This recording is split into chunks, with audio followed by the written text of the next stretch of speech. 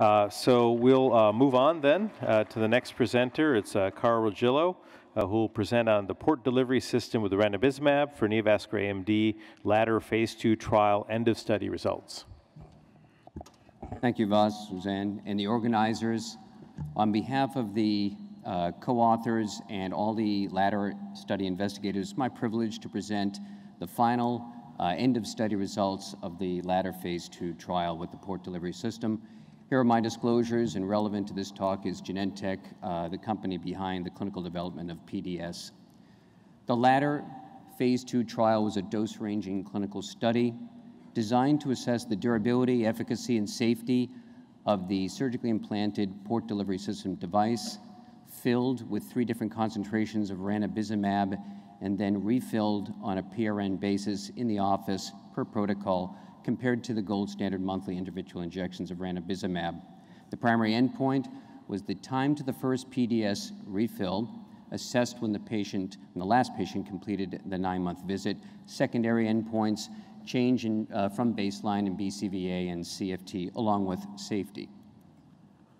Baseline demographics and ocular characteristics were well balanced across the 4 treatment arms. Patients on average had good visual acuity at baseline, around 20/40 Snellen equivalent, were recently diagnosed, averaging 3 to 4 months, and a mean of 3 intravitreal injections at the time of enrollment. And here's the primary endpoint. The median time to the first refill of the study. It was the high dose that performed the best, as you recall. 15.8 months was the median time to refill, and that's 80% of those patients going 6 or more months without requiring a refill.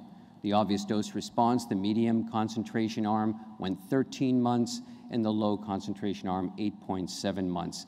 And this is now over a mean time in the study of 22 months, nearly 2 years, with a range of 11 to almost 38 months. Here are the visual outcomes change in BCVA from baseline. You can see after about month 2, enough time for the eye to recover from the PDS surgery, we see essentially the same visual acuity gains well maintained over nearly 2 years in the high-dose arm compared to monthly. And for anatomical results shown here, the central foveal thickness outcomes were comparable among the PDS arms, 2 monthly ranibizumab over the course of the study, again nearly 2 years, and a difference of really only about, on average, 25 microns or so over the course of the study. And for safety, shown here are the adverse events associated with the PDS device and arms themselves. The 3 arms shown here and then pooled, and then further subdivided into a time frame of less than 1 month from the implant to more than 1 month out to the study end. Again, mean time on study being 22 months. And as you recall from previous presentations with the primary analysis, the device was associated with a high rate of vitreous hemorrhage, but the surgical technique was modified, and that hemorrhage rate went way down. It was averaging about 4% thereafter for the remainder of the study, and big hemorrhages were very rare thereafter. As for other notable adverse events associated with the device, such as conjunctival issues and infection and retinal detachment, these were essentially unchanged compared to the primary analysis, averaging around 1 to 2%. And finally, for cataract, the rates were the same between PDS and the monthly injection arms, ranging in the 15 to 17%. For durability, we saw the dose response earlier, and as seen here, it was the high dose again performing the best. This is a proportion of eyes not needing refill over the time frames at 6 months. Again, 80% for the high dose arm. For the high dose arm at 9 months, it was about almost 70%. And at 12 months, it was nearly 60% in the high-dose arm not needing a refill, again, 12 or more months. And the median time to refill in the high-dose arm, again, was 15.8 months.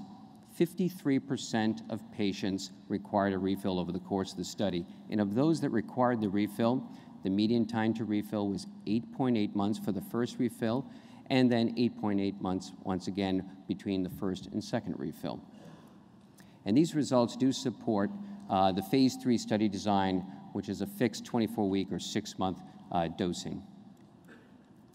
In summary, the end of study analysis shown here today shows that efficacy and safety outcomes were consistent with the primary analysis that we reported last year. It was the high-dose arm that worked the best, the high-concentration arm, with 60% of patients going 12 or more months without requiring a refill. And for those that needed the refill, it was a mean time of 8.8 months for both the first and second refills.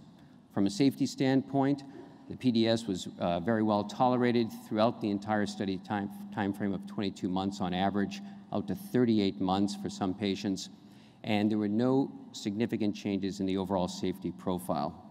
And I'm pleased to report that the Archway Phase 3 study is now fully enrolled, and we expect to see some results within the next year or so.